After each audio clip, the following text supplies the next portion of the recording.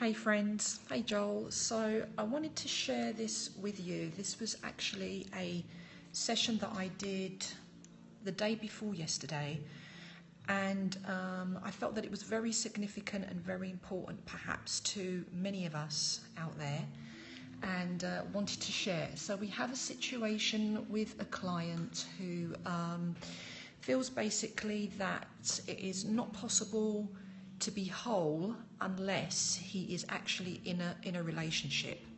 So a lot of healing has been done to be able to release this investment in many ways. And although some alleviation of his suffering had been achieved, let's say that the results that we sought weren't fully accomplished. And I think it's safe to say that it's not because of the quality of the healing work that was being done with the particular gentleman.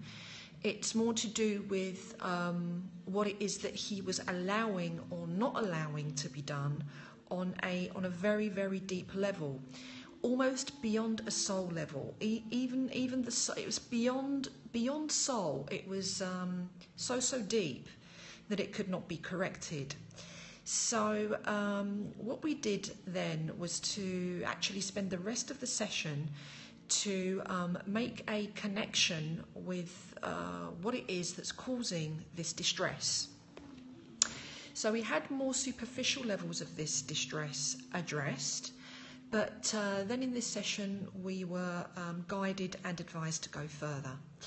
And so what came through in my investigation was because of his starseed connection to the Pleiades, which some of you may also be having that connection. I think it's, I won't say the word popular, even though it is, but there are a lot of people who do actually have that connection, which is the reason why I'm sharing that with you today.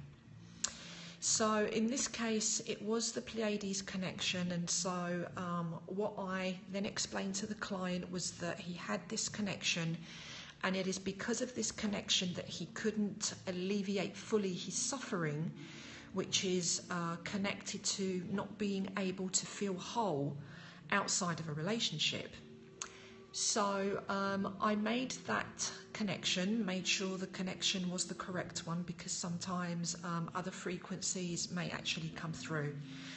So I did make eventually a connection with the Pleiades and the Pleiadians, and eventually, after a few moments, a female kind of figure actually came forward, bluish in colour.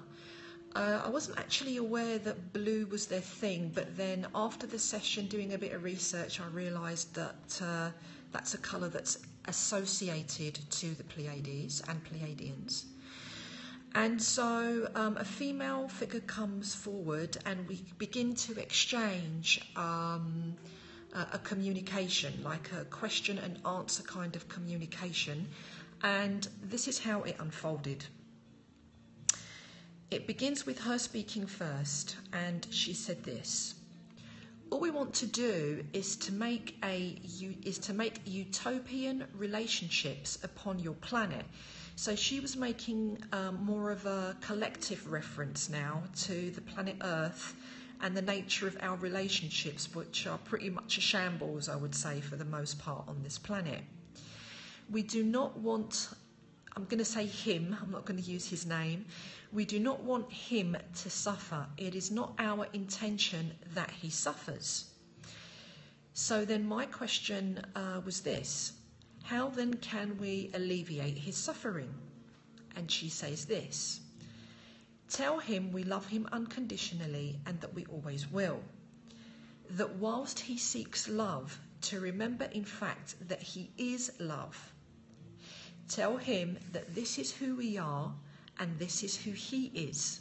That is unconditional love. Tell him to keep creating the aura of love in all that he sees, all that he does, all that he thinks, and all that he feels.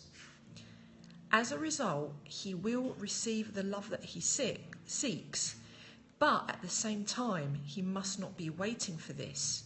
He has to be the love that he seeks. We cannot change his investment, because I did ask, what about his investment and not being able to break free of his investment of having to be two in order to feel oneness? And she says, we cannot change this investment. He is there to share his essence, and he will when the time is right. Hey, how are you, Bernie? What's going on today? And so my question was, okay, so what about the depression? Because he would constantly be falling into a state of depression because of not being able to achieve the love relationship that he seeks. And so they say, when he practices and embodies the love that he actually is and the love that we actually are into his human form more completely, the challenge of sorrow and depression will significantly change, and we promise this. And they then finish by saying, or she finishes by saying, we love you. Shower your planet with the love that you have always been and that you always will be. So, and then she kind of disappears and the connection is over. So, what I then did was kind of decoded the message, basically. And from a healing perspective, I would say that it is filling every atom, every level, every energy field, every chakra, every DNA strand, every essence of past, present and future of this particular gentleman, or with the frequency of unconditional love. Now, a lot of people do actually preach that in healing circles here on earth and spiritual modalities. But if we look at the hard truth of it, how many people actually embody this truth? Not many. Now, in the case of this gentleman, though, we have a situation where it has, yes, I was channeling the Pleiadians on Friday for a client. Yeah. It was a channeling that happened, and I just shared what it is that happened. So if you missed the front end of it, then I invite you to go back and replay either on Periscope or on YouTube. And so what we've got here is that even though this message applies to everybody, this particular person cannot cope with being a single unit and can only thrive as being two people entwined as one, like in the utopian love type of relationship. So by filling every aspect of his being with this frequency, it therefore means that until that time comes, that he can be alleviated further by the pain that it is actually causing him. Now, there are many cases where we would actually have had to uninstall the connection that he had with this other time and place, with this starseed connection, because even though the beings that came through were actually benevolent, they weren't bad beings at all, and they do want the best for my client and for this planet. In some cases, when this is causing suffering, we do actually need to uninstall the connection. Now, the strange thing about this situation was that it was not actually possible to do this. We could not uninstall the connection, okay? So we do not try to override with our egos things that we are not guided to do from the primary source perspective. And in this case, we are not guided to do that. Because as you can see, there's obviously a higher purpose as to why this gentleman is suffering in the way that he is. And that he had to find, the deeper and higher, finer metaphysical ways to deal with this situation. And in so doing, he's actually offering healing not only to himself, but also collectively in the planet too. So this is why we couldn't dislodge the connection.